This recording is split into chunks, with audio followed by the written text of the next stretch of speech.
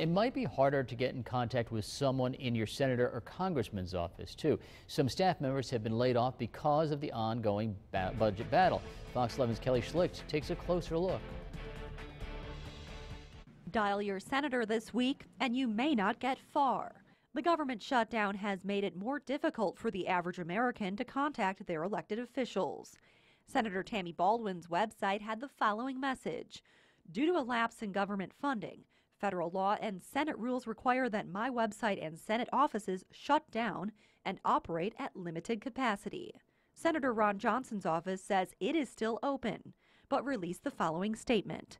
Senator Johnson has chosen to operate his offices with limited staff during the government shutdown. He will have one staff member in his Milwaukee office, one staff member in his Oshkosh office, and a few staff in the Washington, D.C. office.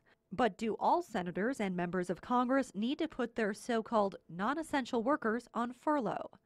UW Green Bay political science professor David Helpap says no. It all depends upon the priorities that those members have. If they really want to be in touch with their constituents, those are the people that they will keep on board.